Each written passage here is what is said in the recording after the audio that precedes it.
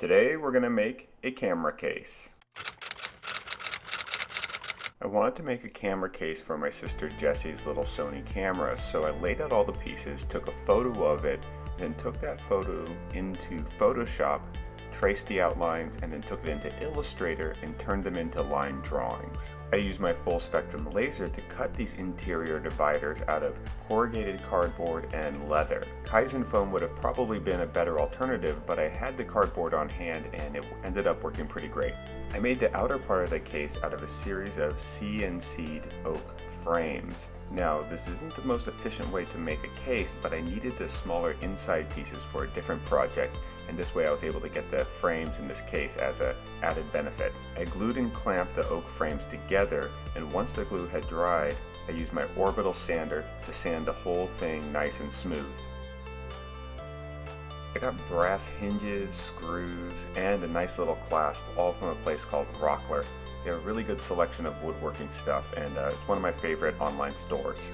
I used a knife, chisel, and hammer to cut out the recesses for the hinges. I probably could have done this with a CNC machine, but it was nice to use hand tools for a change. I finished the case with a coat of Danish oil in natural. I glued the cardboard padding in one layer at a time. I put blue painter's tape over the leather before I laser cut it. This helped keep the burning to a minimum. I don't want the leather bubbling up and wrinkling over time, so I made sure to spread the glue real evenly when I glued the leather to the cardboard. This project is the first in a series of collaborative projects that me and my friend Wei Lin are working on. We really like this idea of mixing hard goods that come from woodworking, metalworking, and concrete with softer goods like leather or fabrics, and trying to really figure out how we can find new design opportunities by mixing these two genres. Wei laser cut a leather exoskeleton that allows this case to be carried in a variety of different ways. We also really like the idea that additional storage devices could be clipped to this leather grid. Wei used a hole punch and screw post to fasten the buckles onto the leather. The leather and fasteners for this project all came from a place called Tandy Leather. It's a really awesome place. They have quite a few stores all around the country, so if you're near one, be sure to go and check it out.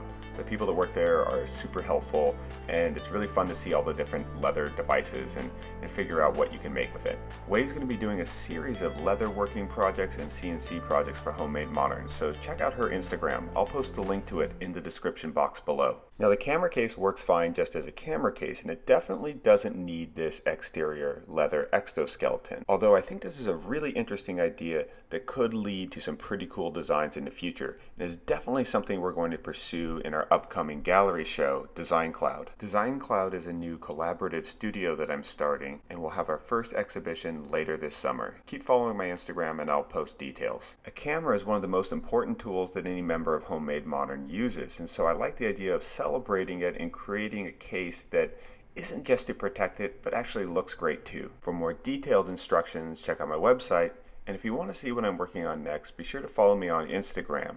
Check out some of our other videos, and don't forget to subscribe to this channel if you haven't already. Thanks. Bye.